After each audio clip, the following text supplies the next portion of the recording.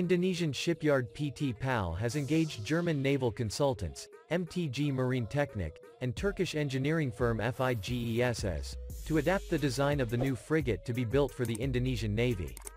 According to a statement issued by the Defense Ministry on March 31, the design of the frigate was the one that had been offered by Babcock, indicating that the design consulting service was in contact with the Indonesian Navy regarding a continuation frigate of the Martadinata class.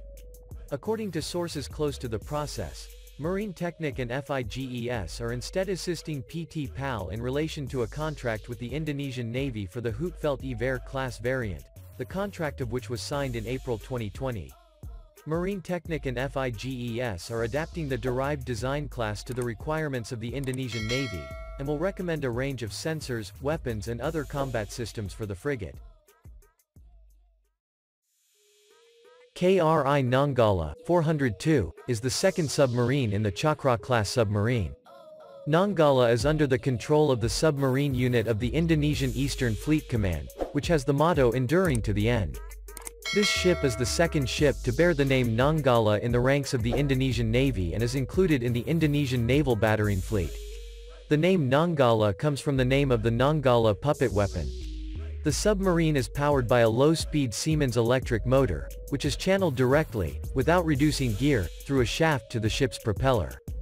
The total power delivered is 5,000 shp, shaft horsepower. The electric motor power comes from large batteries which weigh about 25% of the ship's weight. The battery power is filled by a generator that is rotated by 4 MTU supercharged diesel engines. The weapon consists of 14 21-inch, 533mm torpedoes in 8 AEG-made tubes and is targeted through a Zeiss-made periscope positioned next to a snorkel by Maschinenbau Gabler. KRI Nanggala has a diving weight of 1.395 tons. With dimensions of 59.5 meters by 6.3 meters by 5.5 meters. Powered by an electric diesel engine, 4 diesel, 1 shaft produces 4,600 shp.